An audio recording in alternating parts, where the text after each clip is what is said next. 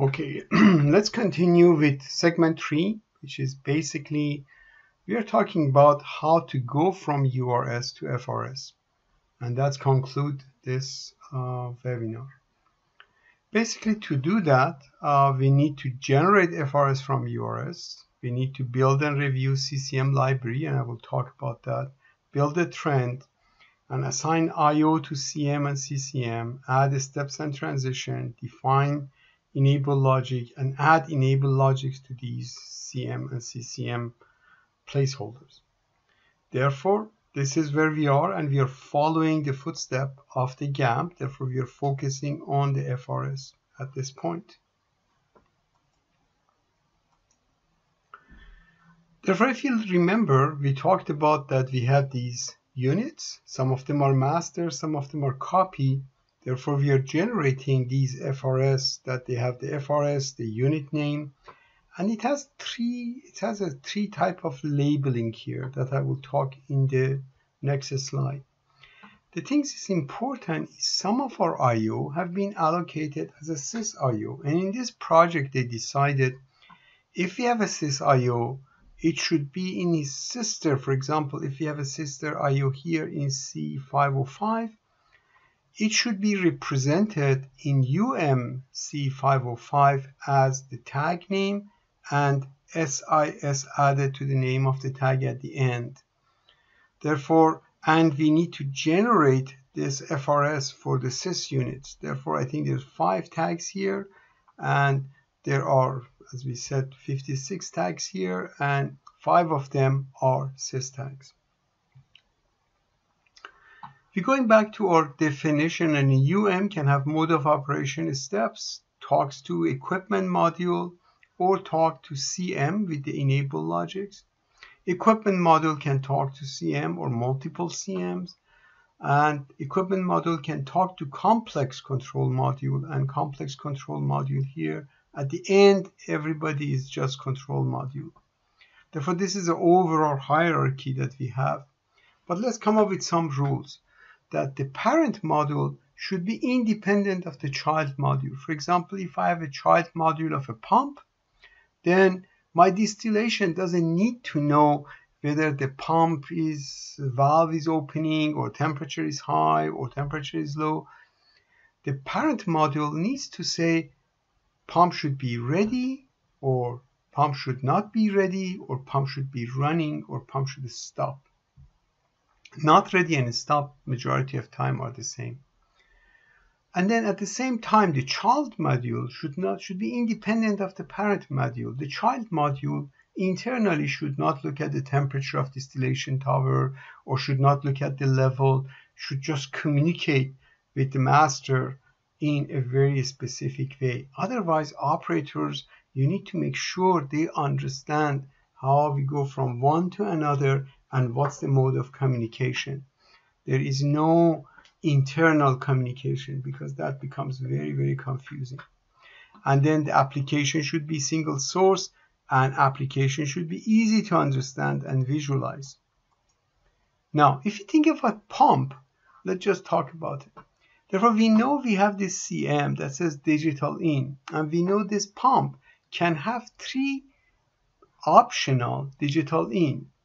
Feedback on run, whether the pump is running, feedback whether it's stop, feedback whether it's ready. We might have this, we might not. Depends upon the project and instrumentation team, which one they put in.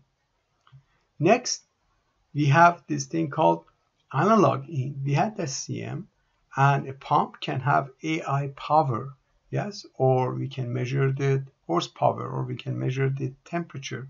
Therefore, in this case, we have the power. Therefore, we are measuring this. Therefore, we're using this CM here.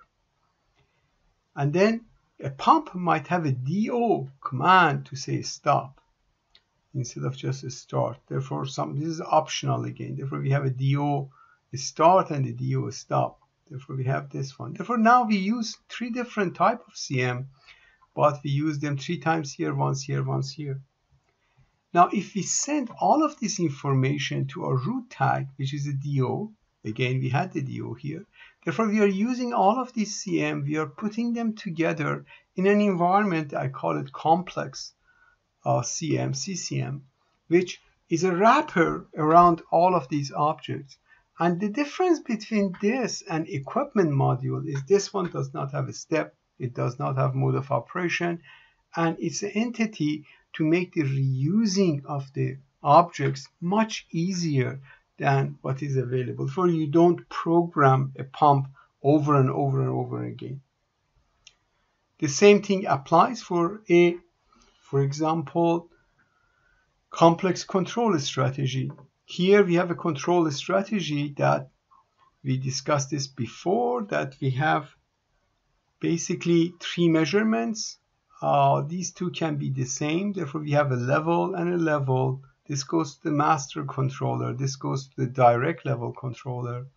The master controller controls the flow controller, which gets its AI from here. Therefore now we are using 3 CM of analog in. We are using 3 times PID controller, and we are using a selector, and we are using AO CM. Therefore, by putting all of these together under this wrapper, CCM MS direct control, then we can reuse this over and over and over again, and we test it once and we use it again and again. We just need to assign the AIs and assign the AO to it, that I will show later how we can put these things together. The most important part of every unit is how to design its trend. Basically, the trend is a way that you're going to define what is the steps and what is a control strategy. Therefore, if you look at this simplistic distillation here, that if you look at the feed, we are saying we have ready, fill, and start the cooling tower. Therefore, these are the state that we might have. It doesn't necessarily mean these are steps.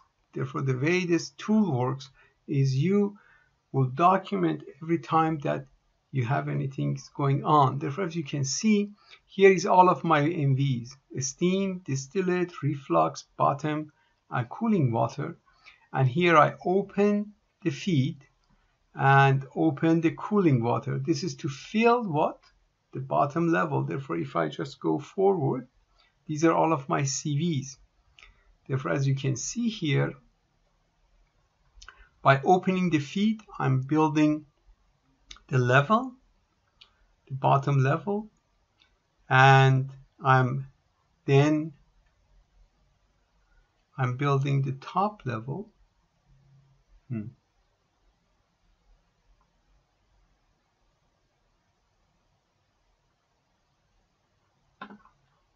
Sorry, the labels are from the top. This is the feed. Therefore, here what we have is, this is the cooling water, and therefore we're just building the bottom levels. Therefore, we build the bottom level here.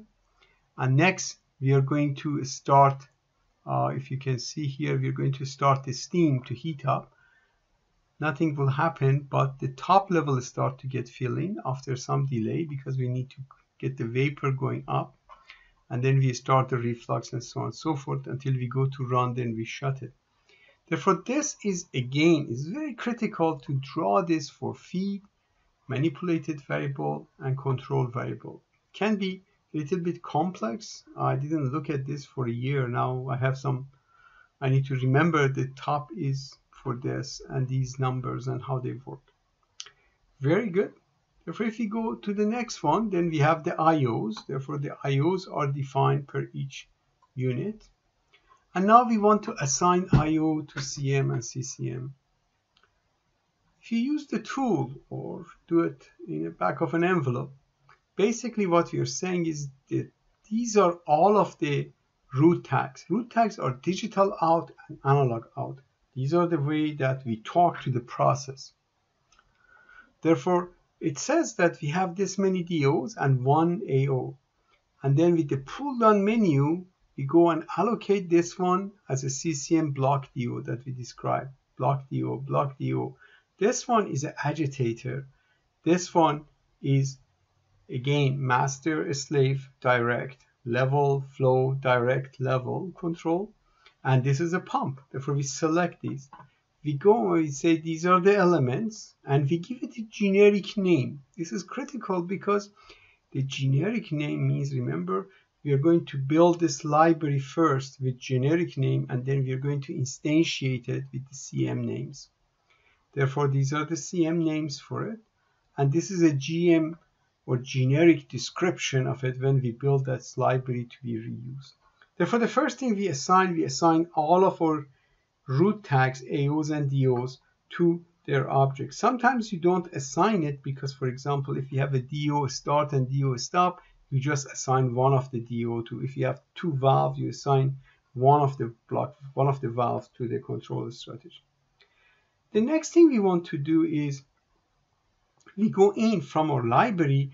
We know that for this block valve, we have only DI feedback closed, DI feedback open. And we know from our knowledge of the process, therefore, we only have the first one, not both. Therefore, what we are going to do is we are going to allocate this one by pull down menu to DI feedback close element. And basically what we are building, we're taking this object, CCM objects, and we're creating this CCM objects that has a DI and has a DO, but does not have this DI. It shows it here, grayed out. And for the other example that we have, this one, we have a same block, but it's open, DI feedback open exists. Therefore, we select it, and basically we instantiate now these two objects, make or wrapper for ABV recycle. Therefore, this is the second stage of the allocating the IO to these CCM objects. Therefore, once we have defined all of the CCM objects, we go and define steps and transitions. And remember, steps and transitions are coming from our trends by combining different moves into one group, and we refer to them as the steps. Therefore, you need to think about it. The step definitions, again, we have a 4 hours discussion about that, the course, how to define steps and transitions. Therefore, here, what we have is steps are blue, manual transition are yellow, transition manual auto are orange, and these are automatic. And we discussed these in detail before. Now, the next part is the advantage of procedural control over loop-based control is that you don't go and put all of the alarms on, 6 alarms for every instrument, and then go and come up with alarm reduction systems and things like that. You just go and define alarms that you think they should exist by typing their set points here. Therefore, we say we should have a temperature bottom 120 and 140. Level low is 7, low is 10, 90 and 95. Again, these are examples, not real. And therefore, these are whether we have error in the measurement or digitals, or we have mismatch. Therefore, once we define this in our IO page, then we go and we think about it, how we are going to enable them. Therefore, we talk about, for example, if you look at this agitator, we say the agitator should come in when we are filling and when we are running the process. The shutdown should go down. The control scenario, all of them should become enabled. Then this pump in, the suction, should be enabled in fill, and because we are recycling it, and enabled in run. Therefore, by putting these simplistically E, as we discussed before, we say these are enabled at what step. Therefore, we connect the matrix of a step versus or CCM and CM enablement. Therefore, we have this. Therefore, as you can see here, this one is the product valve, this one is the level, this one is the second level, and this is our flow. Therefore, we allocate these to this, and basically we are missing the instrument names here. The instrument name shows up here. Very good. Now, if we go and look at the alarms, exactly the same things happen. We don't need to have alarm shelving. We don't need to have all of this sophistication. For each alarm, you go into this matrix and you basically specify whether the alarm is enabled or disabled. Once you have defined these two, then you go and generate these collection of CCMs or CMs. Therefore, as you can see, I have the pump in and pump out and recycle as a block valve. I have an agitator. I have an analog in for bottom temperature, pressure, and top temperature. And I have one for level control and one for a pump. Therefore, these are all of the objects I'm going to have to get this program going forward from FRS to next level. For the next level is that if you go and open this and look at it, all of the information that we've shown here automatically will go. Therefore, for the AO here, for example, that we define it here, this object here that is basically a copy of our CM AO, therefore it has the name, it has the level control description, what is the normal, what is the max and mean, and basically when is disabled logic, when is enabled logics, and so on and so forth. And basically it comes all the other stuff here. Therefore, we automatically fill in all of our CCM and we have this data available. Now, the next step is to take this data plus the other data we have and we build the code automatically from here. We have done this for a number of systems and we know how to do it, but this is beyond the scope of this talk. Therefore, in this talk, we talk about FRS to URS. We talk about building CCM libraries, building trends, assigning, and so on and so forth. Therefore, let's just try to answer some of the questions.